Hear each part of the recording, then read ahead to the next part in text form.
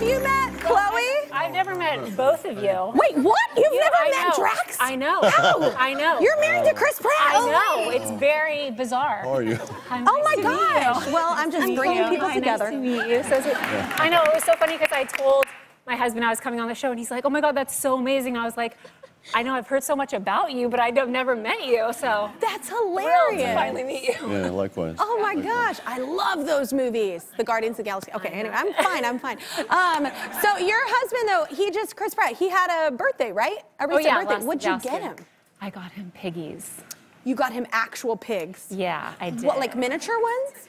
No. Well, actually, what happened to me when I was in high school was I rescued this supposed miniature pig when I lived at my parents' house. And it turned into a giant potbelly pig and rooted up my mom's entire lawn. I'm just laughing because if nobody's actually had a huge potbelly, they're enormous. They're so big, very, very large. Yeah, that's Bacon, my pig. And she's since passed away. You named her Bacon. I know. My little brother, Christopher, actually named her Bacon, so it's his fault.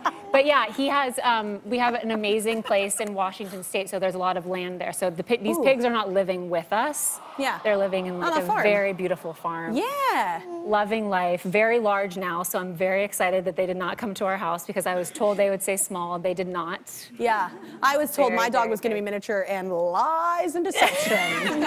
Heifer's like 45 pounds. I'm like, what? He is not 15 to 18 pounds. I know. That's awesome. So y'all have a farm in Washington? Washington's beautiful. Yeah, it's very nice. Yeah, nice place to escape. That's cool. Yeah, I grew up around animals, so it's really fun. And I did as well. I love it. It makes me so happy. Animals are so cool. They're just loyal and nice, and they're never mean. So have y'all ever had any unusual pets? When I used to have this babysitter, and she had a rooster.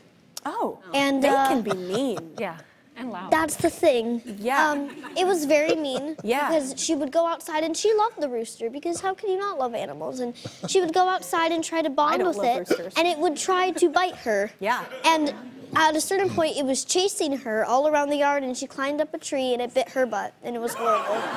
Oh my God, that happened to me one time in a little petting zoo. My sister, I was holding her child, and this goat kept nipping at my behind. I was like, get your child off of me. Because I was holding her kid like from the goat, and like my sister was just laughing, and I'm like, it's eating my butt. I was like, quit. Anyway, no, I love random pets though. I love all kinds of pets, especially farms. It's nice to get out in like the wilderness, like I'm without out of a city. having them in like a home in the city though too. Yeah. Yeah. Yes. I also grew up like that. My dad has a miniature pony and a donkey currently that he brings in the house. In your house? In his house, yes. Oh, and you could. Correction. In his house. You can do whatever you want in your house. Exactly. Okay, well, let's talk about your book. So, The Gift of Forgiveness. What inspired you to do this? Really just life. I think I, felt, as many of us do, like I was struggling with forgiveness in my own life, and I went to try and find help and resources, and I couldn't find anything that really spoke to me. And I felt that speaking to other people about their journeys and their struggles is really what inspired me to be able to go to my life and practice forgiveness. So I decided to create that, and this book has a series of incredible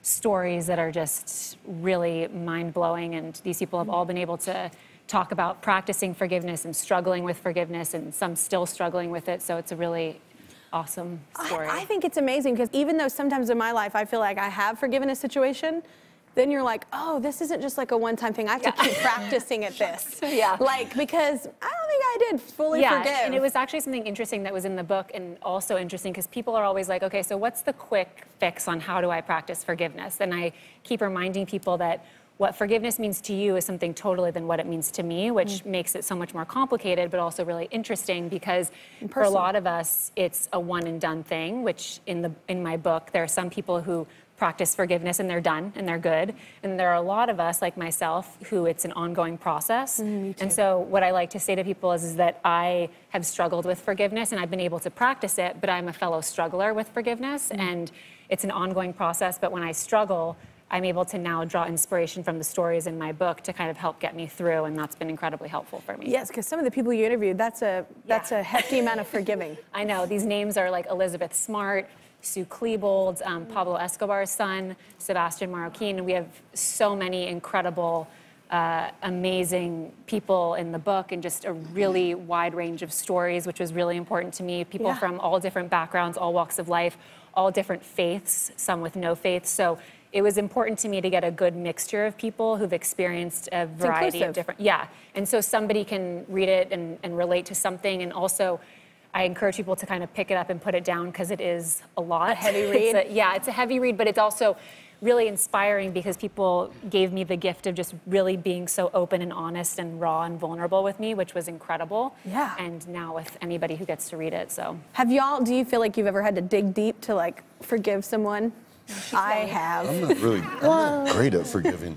I probably need to read the book. I probably need to read the book. We'll have him over for dinner and just talk about it some more. I should read the book. Yeah. You're 11, but hey, a lot of people count kids out, but a lot of things happen when you're a kid that can be devastating. Like, I mean, my girl's 5 years old and she has had her heart broken already just by friendships.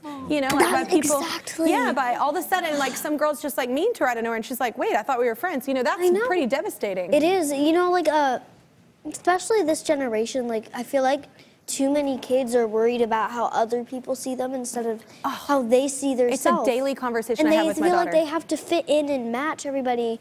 And it's just like, that's how it is. Like, either you're in the group or you're out. And it's like, it shouldn't be that way. You should just accept everybody for, you know, how they are. And that's how you have real friends, if you're the real you.